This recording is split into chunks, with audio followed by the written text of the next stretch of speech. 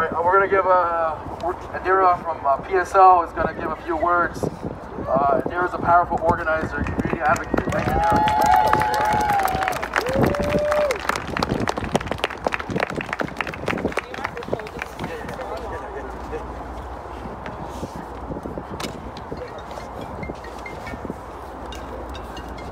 Everyone, again, my name is Adira and I'm an organizer with the PSL.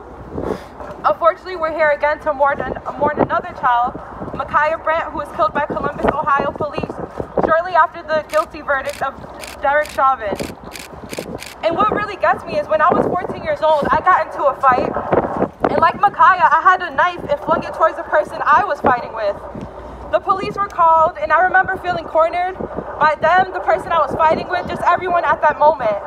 Not that I actually wanted to harm myself or them, but I wanted to be left alone.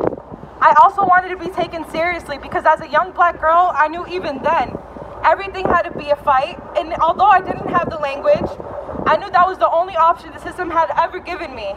Luckily, I survived my first encounter with police with a night in jail and community service.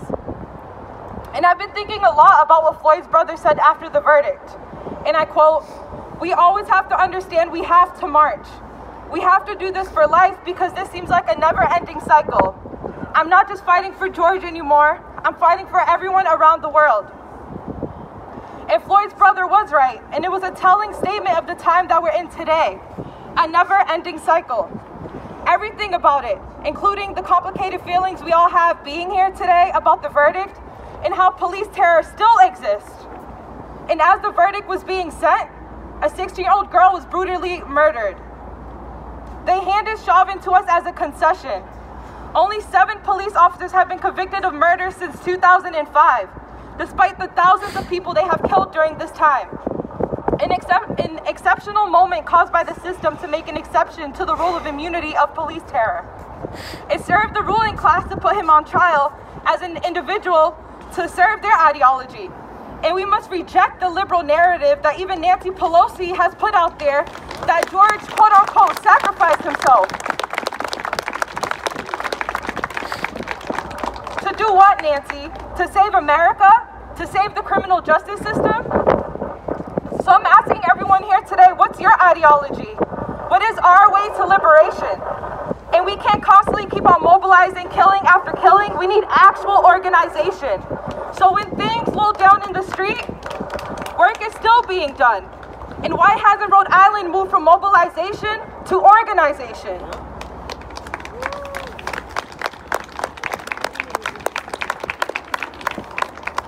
All last year we were told that once a Democrat is in the House, things will get better. And it hasn't. We've tried it their way for too long, and reformism is a way to get us off the streets. Even here locally, no matter how well-intentioned a local councilman or woman or governor may be, what changes can they make in this broken system or stop police from killing our children? Yep. So we need to continue to fight. When they kill a Micaiah or a Brianna, we need to raise up some Assata Shakurs and some Fannie Lou Hammers. And we don't die, we multiply. We multiply our efforts through struggle and building. And this is what we have to do now.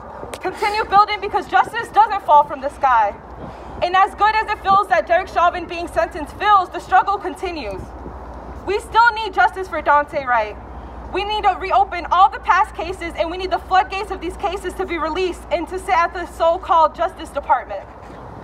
They are doing a probe in Minneapolis Department, and they did the same thing in Ferguson, and they did the same thing after the 1968 riots after Dr. King was killed.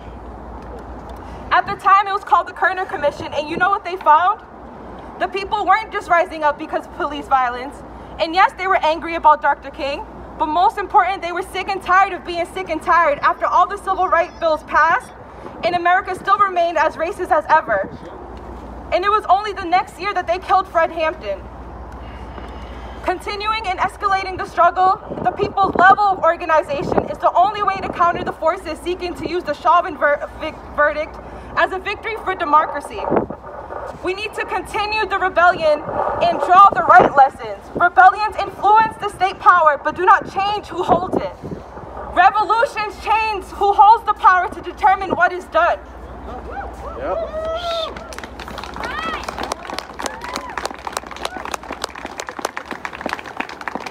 make revolution, which is the precursor and necessary component to achieve the abolition of police, means that we need revolutionaries.